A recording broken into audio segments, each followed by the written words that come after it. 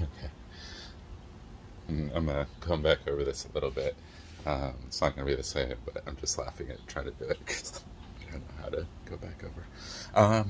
Uh, all right, to start in a similar place.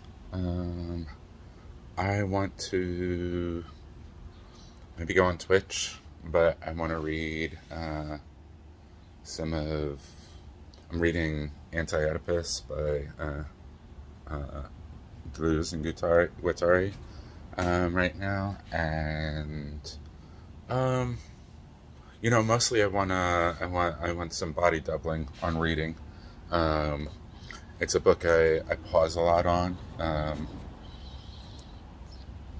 Because I'm living my thinking more than doing it in the reading. I'm like dipping in, but also like I think it'd be fun to read in a room, be able to pause a lot and just have conversation instead. Like I'm not trying to like push through this book at all, but I am enjoying the way it's connecting with a lot of things I think about, right? And at the same time, okay, so I've like tweeted about deleuze, and there's a Twitter bot, right, that picks up retweets and likes any mentions, right? So I went and like followed it so I could see everything it was retweeting, and it's very funny, like, but like it's fun seeing just the people that are like, I want nothing to do with this, and from a variety of points of view, right? Like not just from the like Jordan Peterson fan level of conversation of like this is the problem with everything, but just like people from a variety of points of view just being like, hey, this is showing up in my life in a way I don't like, because I know like that's about so much, so of course it is, right? Like so many parts of the world are moving. So, like, I would think about that I do think about that when I think about going on Twitch and reading this, of like, look, I'm not trying to take up space with something that people are like, and not in a self-denying way, just like in the way I like to move. I like to know how I'm sitting, and I can like move it differently, sit it differently, right? I can keep reading in private and do something else when I'm hanging out, like, but I don't actually like know that like I'm just hearing people. I don't know how this sits in the world, and that brings me back to this one idea I've been pulling from my reading, which is desire, and how for a self, let's say that, because I'll say like for a self who sees themselves in this moment having a past and having a future, and being composed in the present, right, and here in the present, right, like then has a past holding of desire, right, in stories that I want to tell but I don't want to get into right now, like that's held in our bodies, in the body of the world, like our past, and in the in the holding of desire in the future, right? That's our projections, that's our stories. Excuse me.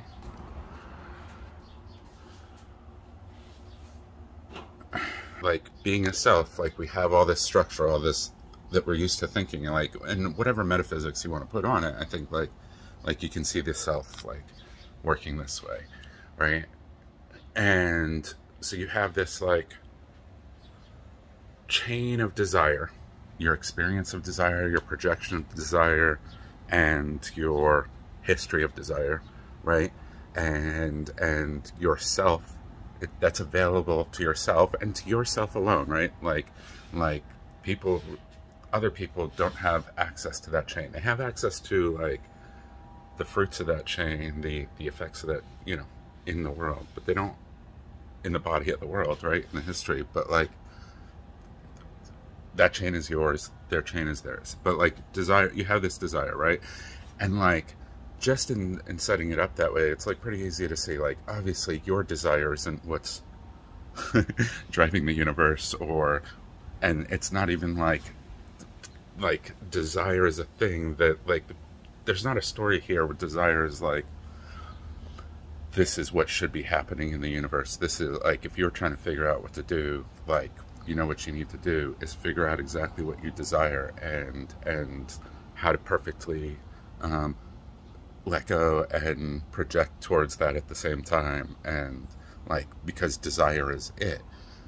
That's it. There's not, like, the definition doesn't do that, but like, what is happening is that you have this heterogeneous chain always in your pocket as you travel through your life, right? And it's constantly changing, it's constantly deconstructed, right? Deterritorialized and reterritorialized as your life shifts around you, and you have to like do these massive reprojection projects, right? Like, depending on where you grow up and whatever, like, your desire is channeled into social constructs and everything.